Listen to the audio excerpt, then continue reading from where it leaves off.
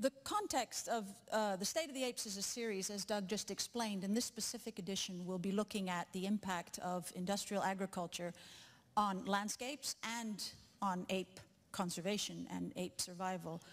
And it's really an effort to look at the multiple issues that need to be addressed and looked at holistically in order to preserve landscapes, to achieve economic development, but also not to degrade those landscapes and to continue to preserve species, habitats, and everything else that's existing in those landscapes. And it's an incredibly complex issue. During this conference, we've been hearing a lot about the importance and the role of forests in agricultural landscapes, and we've been talking about climate change mitigation, the role of forests in climate change mitigation, as well as the stabilization of CO2 concentrations in the atmosphere, and primarily the role of undegraded, intact tropical forests. And it's leading us all to try to achieve zero deforestation and to emphasize the importance of restoration and regeneration of degraded and cleared agricultural lands so that we can continue to benefit from the role that forests play while we gradually transition from a fossil fuel-based economy. Now, this is valid and important, but viable forests are an ecosystem. It's an entire ecosystem, and it's a complex interplay of different species and different functions. Empty forests are not viable forests. Forests need pollinators, seed and fruit dispersers. We need landscape architects. We need predator and prey relationships. We need that whole interplay of production, reproduction, decomposition, and then we can have viable forests. So forest management and the management of landscapes that are altered by humans depend on the presence of a whole diverse array of species that can fulfill those ecological functions. And each individual species has an important ecological role to play.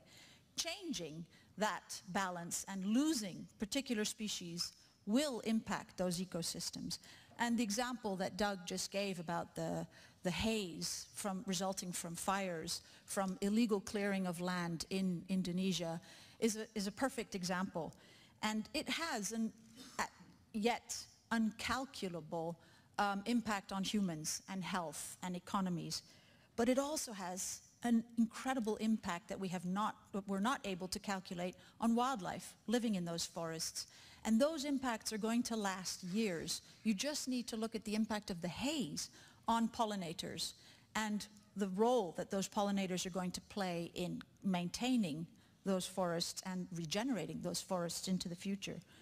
So all species are equally important, but some are more noticeable than others, and apes are very noticeable species. Chimpanzees, orangutans, bonobos, gibbons, gorillas, they're all protected in every country in which they're found, and yet their populations are declining and apes are endangered throughout their range.